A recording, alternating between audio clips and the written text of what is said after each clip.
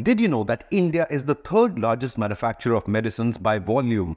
The giant, which is the Indian pharmaceutical industry, exports to over 200 countries, including 50% of all medicines in Africa, 40% of demand in the United States, and 25% of all medicines in the UK. But is Indian Pharma rising at China's expense? Are global pharma manufacturers dumping China for India? And known as the world's pharmacy, can India leave China behind in the new drugs race?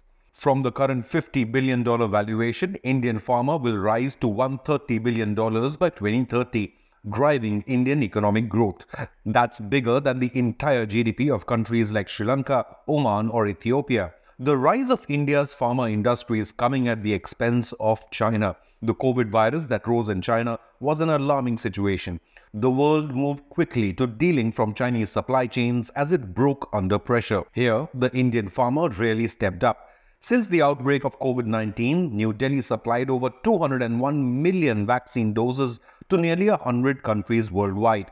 Today, India meets 60% of the global vaccine demand and 70% of WHO's vaccine needs. Global companies are veering away from Chinese contractors, turning to India for clinical trials and manufacturing. "I'm not going to start putting my product into China," said Tommy Erdy, global co-head of healthcare investment banking at Jefferies. His sentiment was echoed by Dr. Ashish Nimgaonkar, the founder of Glycine Therapeutics, who claims China is now a less attractive market. Supply chain disruptions and geopolitical tensions of the US-China trade war have amplified the urgency in Western governments to dealing from China and move towards the other Asian superpower, India.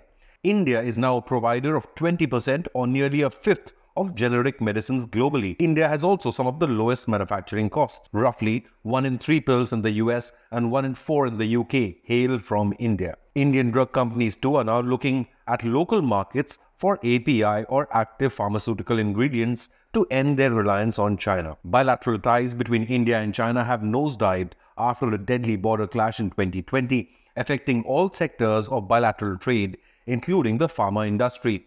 Indian drug companies today like Cadila Healthcare, Cipla, Sun Pharmaceutical and Biocon are aggressively reducing dependence on China for raw materials, fortifying India's self-sufficiency. If you like this news report, then subscribe to our channel or hit the like button so that it can reach more viewers.